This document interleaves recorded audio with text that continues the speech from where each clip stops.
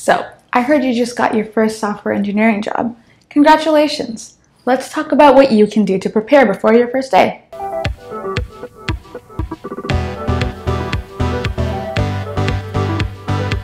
Hey friends, welcome back to my channel. My name is Shreya. Here we talk about tech, career growth, productivity, and life as a digital nomad. Thank you for being here. If you're new here, I am a tech professional with 5+ years of experience in the tech industry. You guys just saw my last vlog about what I'm up to now.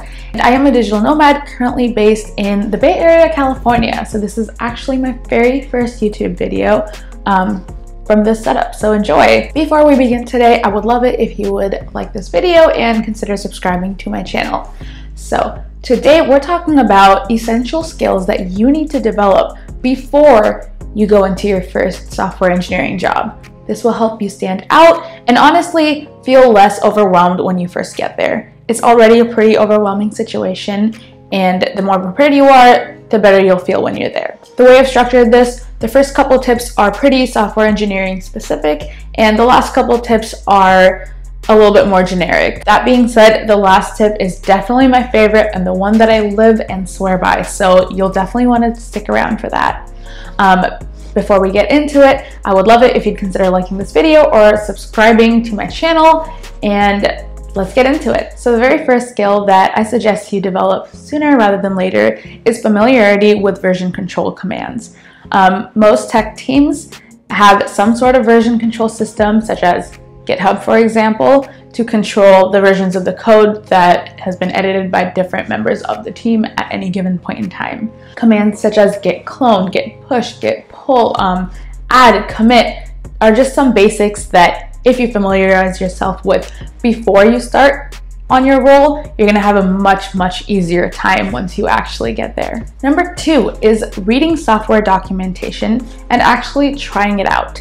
So you're going to find that in order to integrate with other third parties, or just in general being able to use other libraries' code or even your own company's code, you're going to need to be very familiar with how to read software documentation. If you check out anywhere on the internet, most web pages that explain any sort of documentation also contains a section where you can try out different API calls. I recommend being very familiar with using an API call before you go in. That way you can learn about things such as a request, response, JSON body, parameters, and try out relevant tools before you get there. Number 3, Agile. Most of my tech teams, if not all of them, have identified as Agile teams. And this basically is a framework that a lot of technology teams use in order to get work done. They do their work in 2 to 3 week sprints and have different ceremonies such as daily stand-up, planning, grooming, retrospective, etc.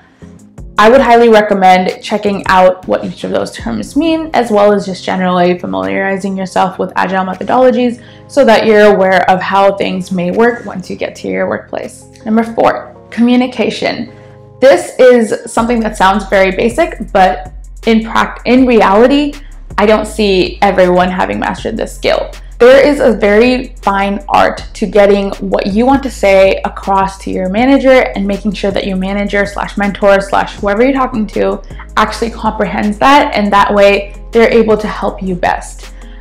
Making sure that your manager is always up to date with what you're working on, what your blockers may be, what your goals may look like. Sound like very basic things, but by constantly being able to express these things, you're going to put yourself ahead of the game and get access to opportunities before a lot of other people just by being vocal about them. And the last, and honestly, in my opinion, the most important skill that you'll need is the art of Googling something. The art of finding exactly what you need, when you need it, where you need it, and being able to apply that to your code, to the way you work, whatever it may be, is going to save you so much time. That is a skill that software engineers work on throughout their entire careers.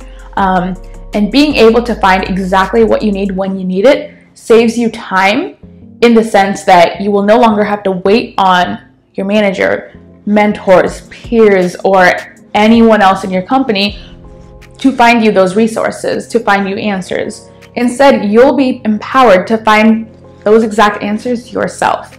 And by doing that, you again put yourself ahead of most people at your skill level, because that's a skill that we all work on throughout our entire careers. The sooner you start relying on Google or Stack Overflow to find answers instead of your teachers or teaching assistants, the sooner you're going to equip yourself with a skill that you'll definitely be using in the workplace. So there you have it, 5 essential skills that you will definitely be needing as a software engineer, be it as a full-time associate or as an intern. Again, congratulations on your offer. Don't put too much pressure on yourself on your first job. These are just some things that you can do to help make the process a little bit easier as you transition into the workplace. That being said, good luck. You got this. Thank you so much for sticking it out till the end of this video. I really appreciate it. I hope you learned something from this video, and if you have any additional tips to add to my list, please leave it in the comments below. I would love to hear your thoughts, and I would love to hear what helped you your first few months or years as a software engineer. That being said, thanks again for sticking it out. Appreciate it so much, and I'll see you guys in the next video. Bye.